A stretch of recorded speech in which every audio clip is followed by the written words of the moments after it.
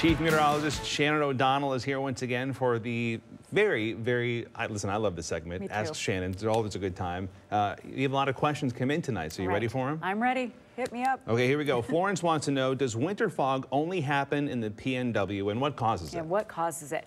Absolutely not. It is a global issue, you know, when things get very calm and quiet. So let's dive into, in particular, why winter fog happens. And you often hear me say that we get the rain soaking into the soil, and then it comes back out and gets us a second time in the form of some fog, and that is called radiation fog. And that's because on a clear night, after we have soaked the soil, this can happen in Seattle, in Boise, in Portland, in Amsterdam, in Sydney, Australia, just about anywhere where you've got the winter conditions and it's cold, it starts to coax that moisture back out of the surface, and then it settles in and gets really thick and hangs around. So it has been a problem. Boy, I'd kind of forgotten about that. I don't know how that New Year's Eve started out that way. It was so murky. It was still a wonderful time. Great crowd. I was one of many underneath the needle. But yeah, it was kind of hard to see out there because we were in that thick blanket. And remember earlier in the day when we were getting ready for that fireworks show, some of the pictures coming in, you could see the needle sticking out of the top and then all the fog down below. So yeah, we get it here a lot, but it can happen just about anywhere. Okay, good to know. And I love this graphic. This really paints a good picture for us. All right, big question here from James. Are we expecting more fog in the coming months? You know, as long as it stays clear like this, anything can go. So yeah, at least in the short term here, we've got some of that fog developing tonight. And here's the particular pattern we have right now. To really get the fog to stick around, you need to kind of put a lid on it.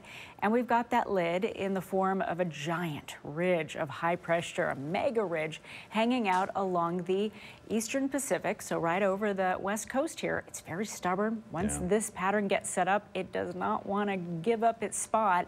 And in fact, it's just going to double down over the weekend. So chances are we're going to have to deal with some more of this fog. The question before said, does this just happen in the Seattle area? No, but we're actually in a really favored spot because of our topography. We're in what I always talk about as kind of a natural bowl here. Lucky us, it's beautiful. We've got the Olympics to one side, the Cascades to the other. But when we do get that winter fog forming, like we showed you in the last graphic, gets trapped. And we just don't have enough wind. You need, you know, something to stir that foggy soup. You need the wind that kind of acts like the big spoon in the pot of soup. But here between the mountain ranges, it doesn't happen. It gets caught and stuck.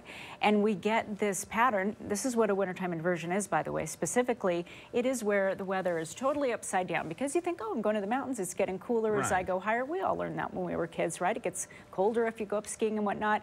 When you have a wintertime inversion, especially around here with our specific topography, it is totally cattywampus, backwards, and it's foggy and murky and chilly down below. And the ski slopes, like yesterday, they were around 60 degrees and sunny. And, you know, it's melting off the snowpack a little bit. So, yeah, this is very much going to be the case through the weekend. Going to get murky at times down below. The fog, by the way, kind of ebbs and flows and does stir around like soup. So that's why you see it come and go from different spots. But up above, those volcanic peaks will be lovely and shining in the sun throughout the course of the weekend. You know, that brings us to our next question here from Phil. How will the warm winter impact our annual snowpack? Yeah, we're all kind of getting a little nervous about that, right? So let's see where we're sitting in terms of snowpack right now. And by the way, we are not alone. Also in this worry about the snowpack boat, Breckenridge, Vail, Aspen, Snowbird, the entire Intermountain West are starting to really ring the alarm bell saying, where is our mountain snow? Especially if, you know, that's the whole economy. In some of those little ski towns getting worried. We don't have the snow around Leavenworth either that we normally have with all of our lights with our little snow globe city there, the Bavarian Cascadia we call it. Here's where we're looking specifically, other than kind of that anomaly around the BC border because some of the high country of the Cascades got a lot of snow during the atmospheric river in December, so they are sitting a little prettier up high. The rest of us are about where you'd think. We're at about 50%, give or take a few. That sounds about right, right? Because we got a blast last week. We got that 2 to 4 feet. We were all excited, and now it's gone totally quiet again. So we're sitting at 50%. We want to try to, you know, I like to get over 75, 80% just to feel pretty good about it.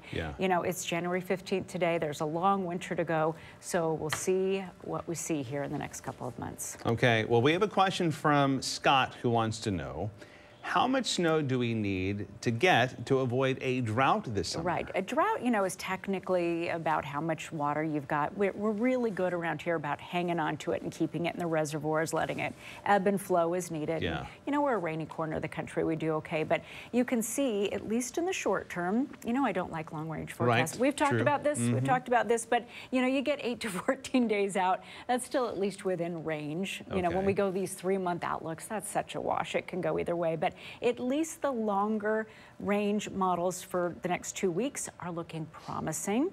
And in fact, on my 7-day forecast tonight, we cloud up Tuesday, next Wednesday and Thursday it starts to rain, a la mountain snow.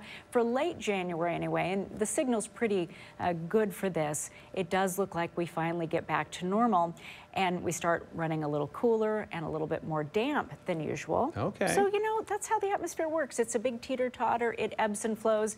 And final note, I remember tweeting about this in 2019 in January about all of the daffodils coming up in my yard.